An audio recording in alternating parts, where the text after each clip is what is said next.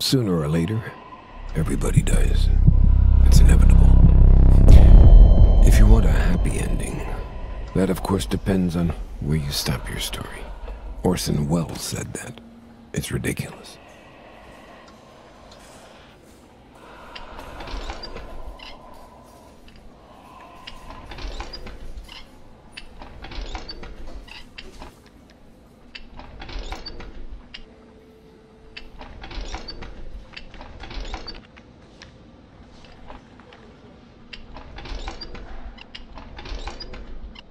They give me a few more weeks. Then, that's it. Or not.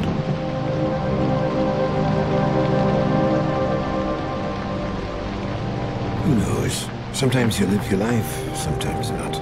Much of the time you just end up hanging in between.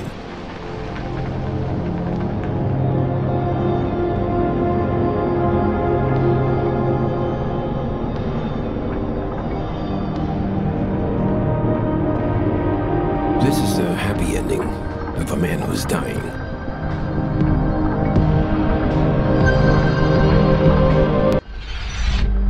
What does up or down really mean? Is down always what you're standing on?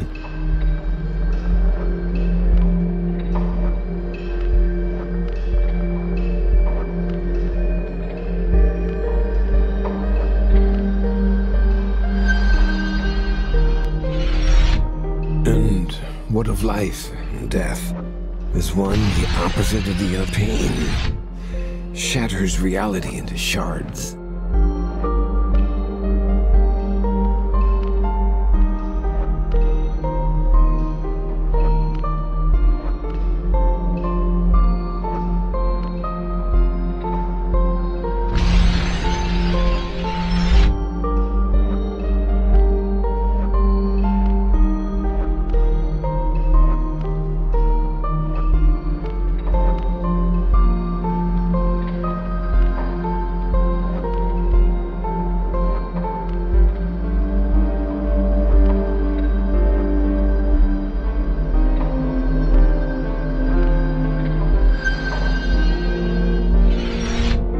Obstacles, my father once said, are merely tools. Only an idiot would curse or avoid them. I asked him what he meant by that, but he said he wanted to watch a talk show on TV and I had to go to bed. It was just a rerun.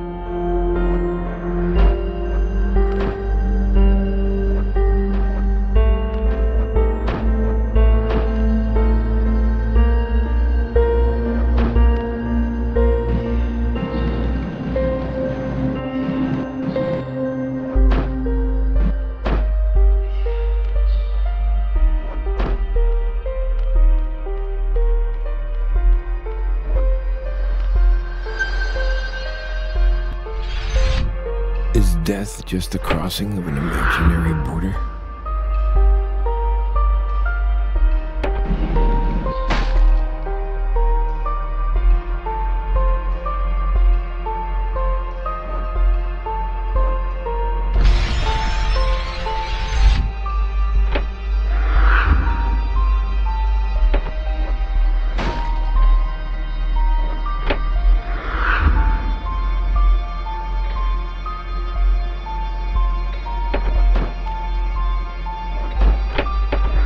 My father was an accountant.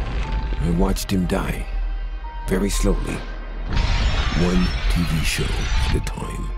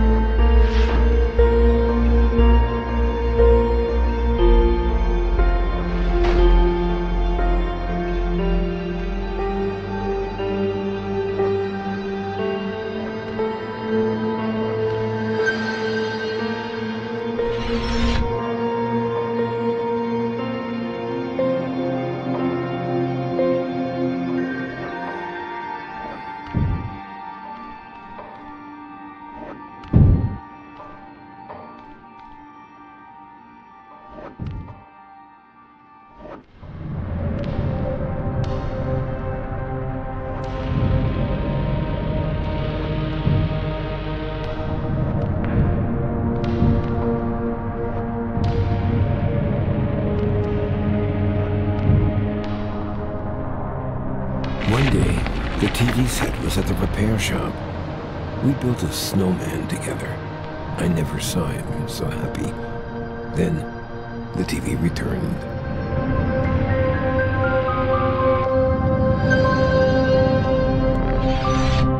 My life is getting smaller and smaller. Things that were easy yesterday are now breaking me down.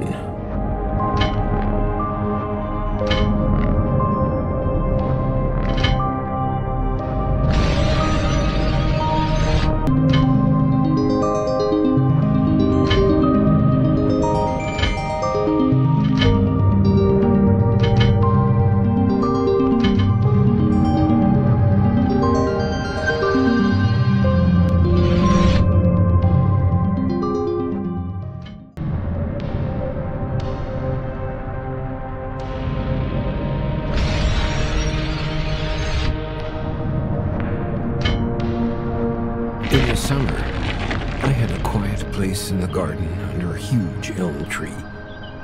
There the worlds in my books came to life. The sound of the TV had kept them dormant.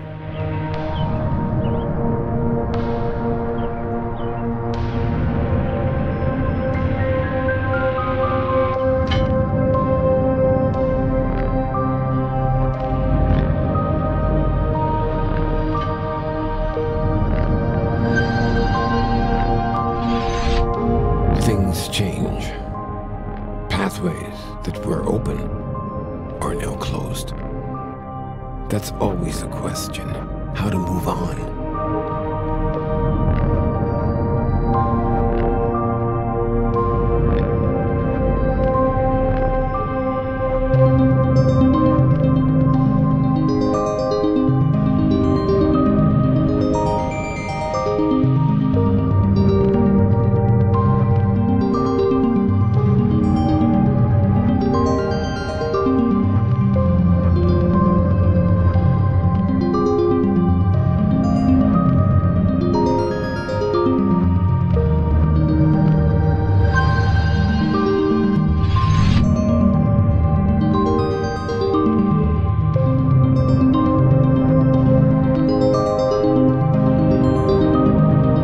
Since my diagnosis, I often dream of a burning tent. I have no idea why or what it means, but the tent was mine many years back.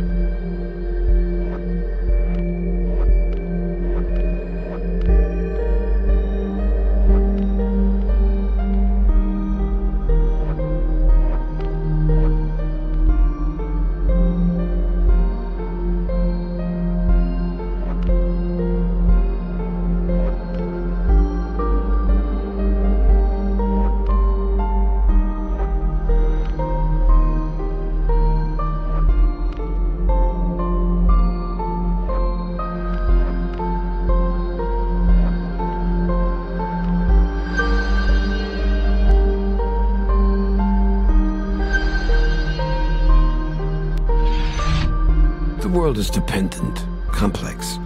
You learn that as you grow older, and sometimes you have to be quite old before you can figure something out. And now that that's finally happening, I'm gonna die.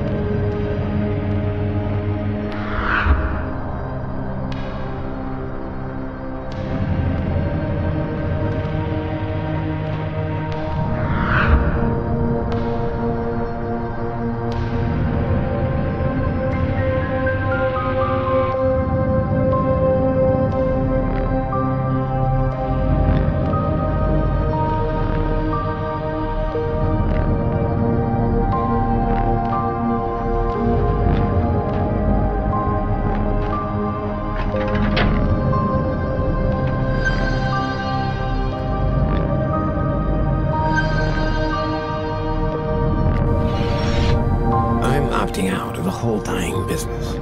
Others can run with the crowd. I won't. It's not all about following the rules.